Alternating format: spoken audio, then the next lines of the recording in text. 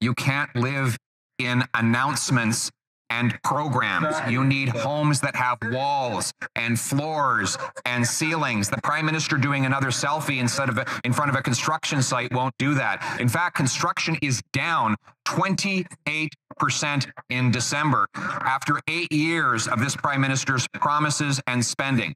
Will he accept our common sense plan to build homes and not bureaucracy?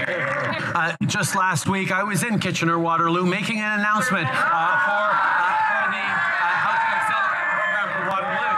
And what the Leader of the Opposition seemed to have missed is we were standing in a freshly completed building for seniors that $33 million of funding from the federal government a few years ago allowed to be built today. Critically examines the pragmatic approach needed to address tangible challenges in housing, emphasizing the contrast between Pierre Poilievre and Justin Trudeau.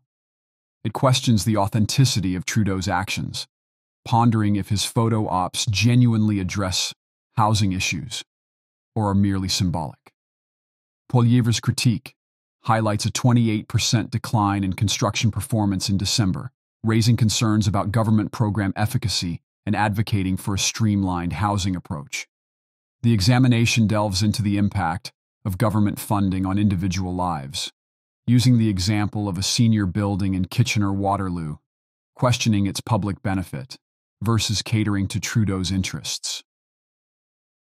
Poilievre's endorsement of a common-sense plan prompts exploration of its alignment with practicality, individual responsibility, and minimal government intervention, emphasizing democratic principles and prioritizing house construction over bureaucratic procedures.